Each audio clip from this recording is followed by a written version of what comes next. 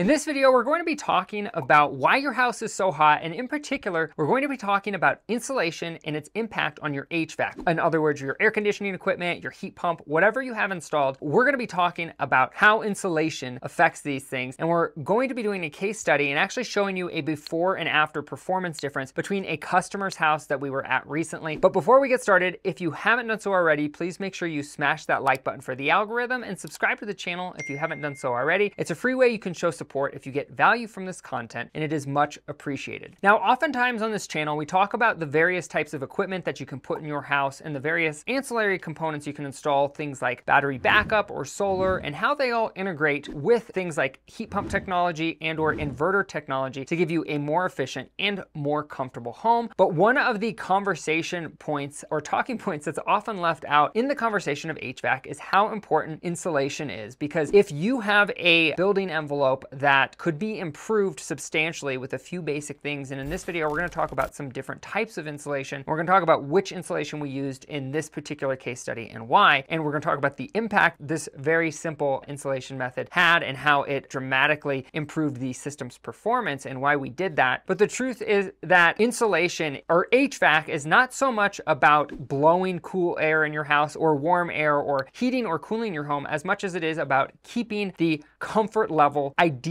inside of your home. And the best way to do this is through insulating and through tightening up the building envelope of your home. And the reason is kind of obvious, right? If you think about why they don't make refrigerators out of single pane glass, the reason is obvious. The whole side of the refrigerator would be condensing. It wouldn't be very efficient in terms of its ability to keep the food inside the refrigerator cold. And the same thing is true for your home. And that's why insulating your home plays such a big role. Now, in the particular case study we're referencing today, and we'll show you some before and after pictures and talk about what the difference is. The reason that we went ahead and insulated this customer's home is part of one of the things that we offer is what's called a sizing guarantee. Most companies, or some, at least the good companies, should offer some sort of guarantee that the equipment that they're putting in will be the right size equipment for your home. Because honestly, if you put in a system that's too big or too small, whether that's, if it's too big, it's going to not work well with the ductwork and things will happen like it will ice up, or if you're installing an inverter, it will get air codes that are related to airflow, and it's just not going to work well. And the reason we offer that sizing guarantee is just because we have done that anyway since we've been in business for a while, and so we started officially or formally,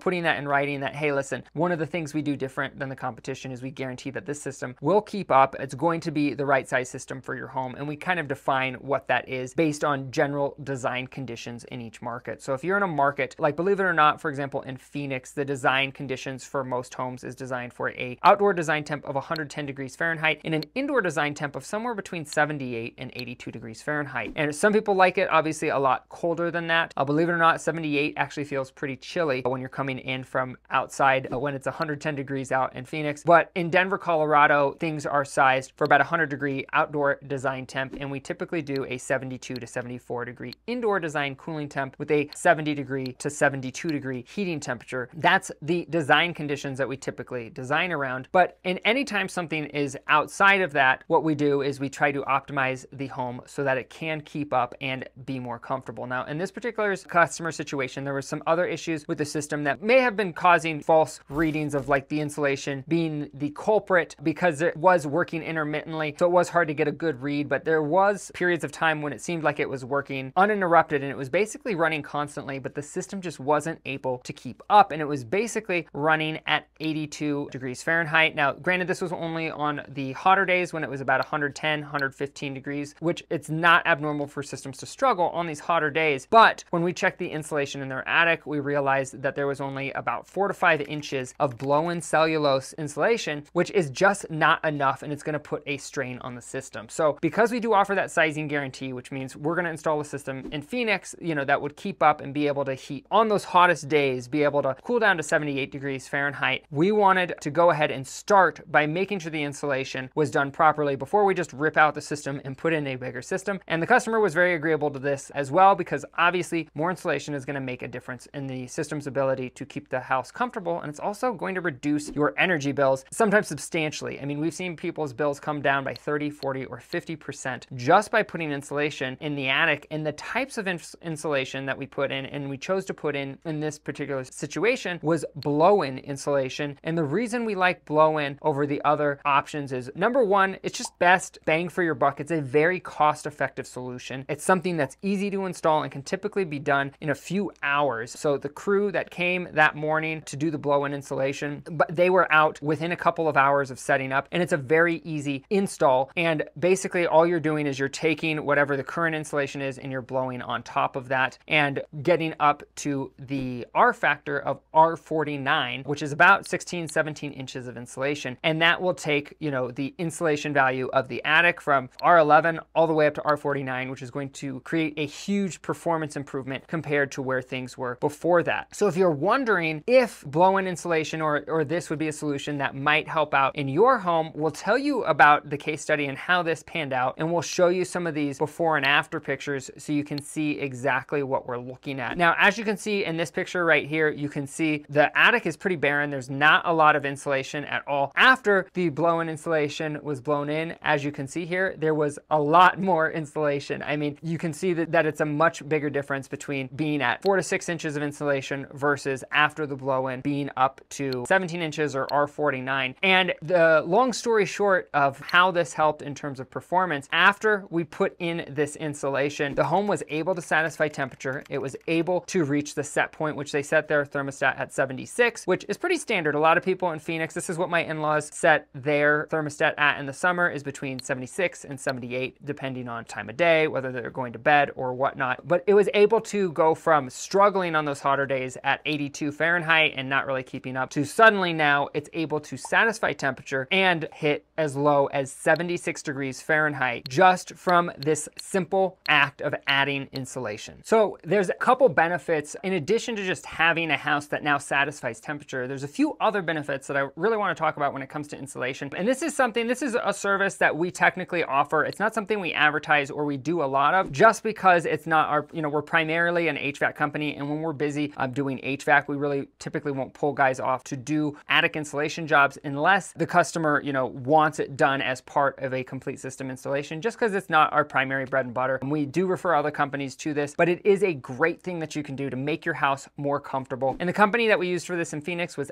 Constructors, so I'll make sure to link their information below for you. So if you're in the Phoenix area and you're looking to get in touch with a contractor that can help you out with your installation, it definitely makes a huge difference, as you can see from this specific situation. And right now, we're also going to talk about some of the other types of insulation that are out there and why we opted for blow-in insulation over some of these other options. But before we do that, if you haven't done so already, if you're enjoying this content so far, please subscribe to the channel and hit that like button for the algorithm. It's a great way that you can show support, and it is much appreciated. It takes a lot of time and energy to put out content like this. So if you found this valuable, it's much appreciated.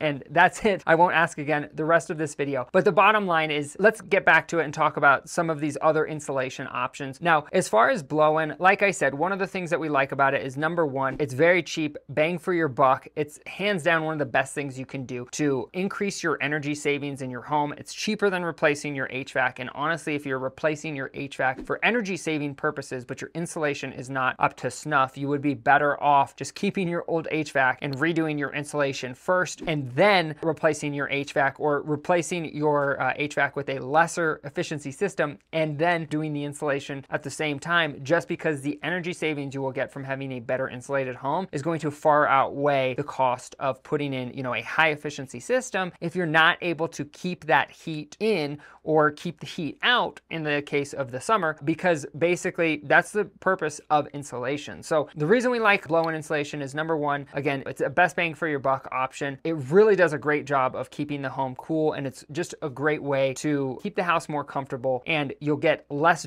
feelings of draftiness in areas. If you have really bad insulation in the attic, you can literally put your hand on the ceiling in the summer or in the winter, and you can feel the difference with how hot or cold the ceiling is. And so just doing a little blow-in insulation will go a long way to fix that. Now, the reason we like this over other types of insulation, you can also do batt, which is not a bad option, but one of the insulations that I personally will advise against, I've done my own research, I wouldn't have this in my own house, at least not in large quantities, right? And that is what I'm talking about, is spray foam insulation. Now, we use small amounts of spray foam, or if you use spray foam like out of a can, when you're putting in foam board insulation as a way to seal around gaps and cracks, that's perfectly fine because it's a small amount of spray foam. But the spray foam insulation I'm referencing is actually a two-part foam. Basically, the guys are going to show up to your house. They're going to have 2 jugs foam that are mixed through a gun that they're spraying. And the reason we advise, I wouldn't personally use it in my house, is there have been reports issues with off-gassing and toxicity as it relates to it. Anytime you get spray foam done, the contractors will ask you to keep the windows open for like a day or 2. And there's been cases when the job gets botched where basically they don't mix in even parts of foam when it's being applied. The foam actually never cures, and you can get this nasty chemical, fishy kind of smell throughout your home. And basically it's impossible to get rid of, because the thing that's nice about blow-in insulation, for example, is whether it's cellulose or fiberglass, you know, if you put it in, hey, you can pull it out at a later date and you can pull out the old insulation. Once you spray in spray foam, there's no getting it out. It is stuck to the walls, it's stuck to the ceilings. That being said, it does a fantastic job of insulating, so there's that as an added benefit. But if you're really going the route of wanting to do something like spray foam, we would recommend instead is getting something like some of the foam board insulation panels, which ship, I think, up in like a 2-inch thick panel, something around like R19, if I'm not mistaken, off the top of my head. But those panels, when you put them into a wall cavity or in your wall joist, let's say in the crawl space, you can spray a small amount of spray foam in a can in the